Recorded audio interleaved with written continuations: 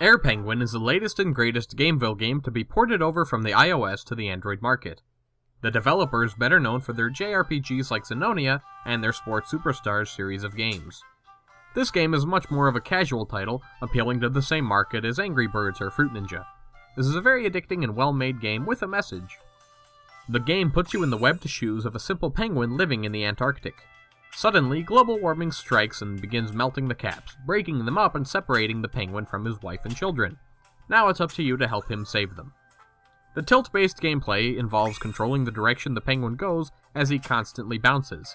Falling in the water results in failure, even though penguins can swim and this makes no sense, and sends you back to the beginning of the level. The game switches things up from time to time as you slide along ice avoiding holes and bouncy seals or surf on the back of a turtle.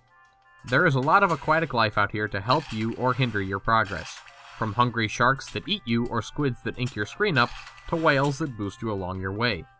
Scattered across each level are several goldfish crackers, which act as your currency. You can use them to buy temporary boosts for a level, such as second chance recoveries and weaker enemies. You can also buy more fish as well as alternate characters through in-app purchases.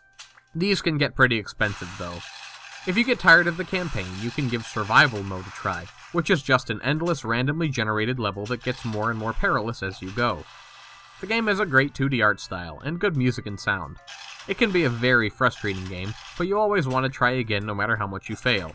I normally hate tilt-controlled games, and I kind of probably hate this game deep down in my heart, but I really enjoyed it in this case. There are tons of ways to tweak the sensitivity to your liking anyway. The best part is that this game is totally free.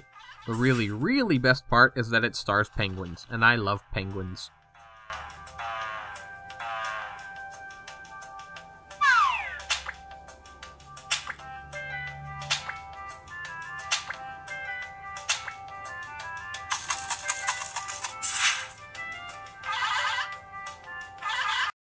This has been Andrew with Appolicious.com, helping you find mobile apps you'll love.